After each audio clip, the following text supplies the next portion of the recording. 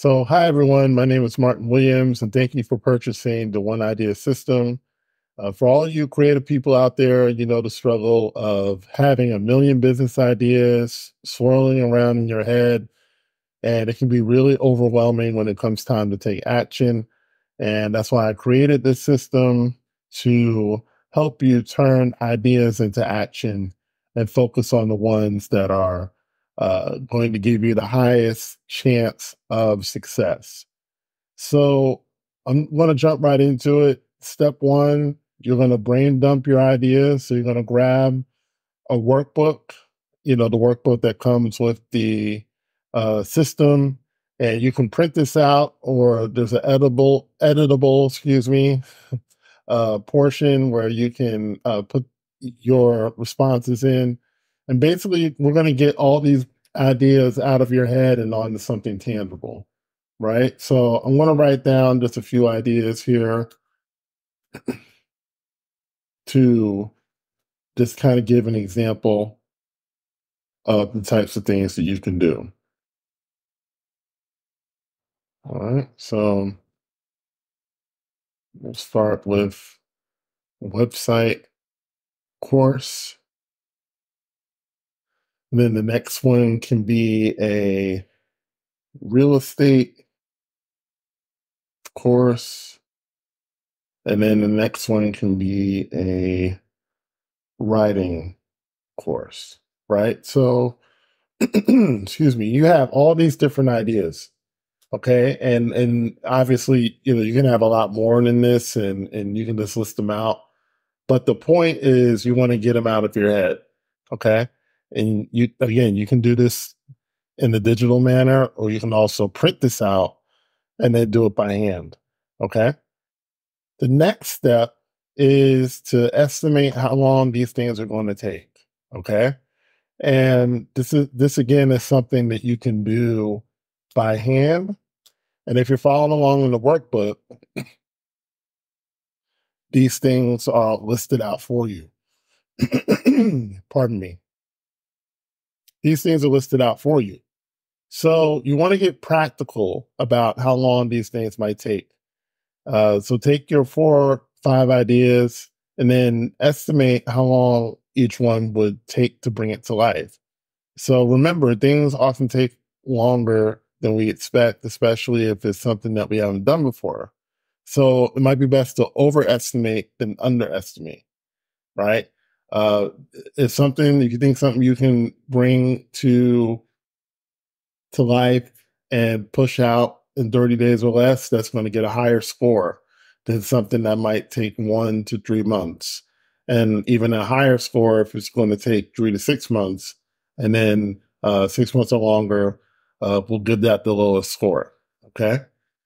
The next step is what we call the motivation meter. Okay. So, how much do you care about this thing that you want to put out? Okay. And I'm going to blow this up a little bit so it's a little more visible, right? So, how much do you care about this thing that you want to put out? And I separated this out into 4 different categories. So, very motivated is like going to see your dream concert, okay? Uh, your favorite band or something like that. Like, there's nothing you would do to miss that opportunity. Somewhat motivated is a fun outing, like going to Top Golf or something like that. It's fun, but it's not life changing. Meh is like grocery shopping. It's necessary, but it's not exciting. Okay. And then the last thing, not motivated, think about going to the DMV or paying your taxes or something like that. Right. So choose the one that fits your enthusiasm for creating this thing that you want to put out into the world. Okay. Obviously, the more motivated you are, the higher the score will be. Then the next one, this one's going to take a little bit of work, but you know, it's not really an exact science, but we want to measure the demand of the thing that we're putting out. Okay. So, for instance, if someone were to, we'll take our website example, excuse me. And if I were to Google how to make a website, okay, that's going to generate about 25 billion results. Now, obviously, all of those results are not how to make a website, but you just get an idea of how much demand there is. Number one, there's a huge demand for it because it wouldn't generate these many results if there wasn't a lot of people putting this into Google, right? So if you're someone that creates web design courses, the next question you want to ask is, or the next thing you want to Google search is website course and then put that in. So that generates about 13 billion. Okay. That's less than the results that we had for how to make a website. Now, again, this is a very rough estimate. I'm not an SEO expert. Some SEO experts would probably be, drawing their keyboards right now if they were listening to this. But my point is that we just want to get a general idea of demand versus supply.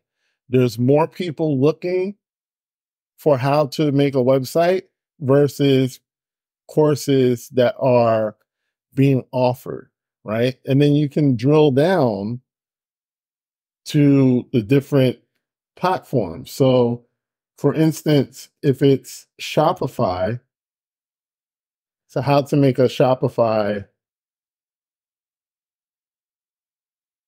website, okay? Now that's about 220 million, okay? And if I were to put in Shopify course and I already looked this up, that's 229 million, okay? So again, not an exact science, but it seems like this demand's being met pretty well, okay? WordPress, we'll just try that just for illustrative purposes, okay? How to make a WordPress website, okay? That comes out at about 558 million results, okay? And then when I look up WordPress course, it's about 660 million. So again, not a, probably the demand is being met pretty well. Okay. So that's just some ideas on how to measure demand. If you're, very skilled in SEO research, you can probably go even deeper than that. But for me, that particular tactic that I just showed you works pretty well. Again, just to get an idea of the demand. So the more demand that there is for something, that's going to get a higher score. So very needed would be 3 points. Somewhat needed, which is what we just saw here, right? Not exactly equal, but kind of equal, would get 2 points. And then if it's not something that a need that I could find, that's going to get 1 point. Okay. So the final step here is to multiply all the scores. Okay.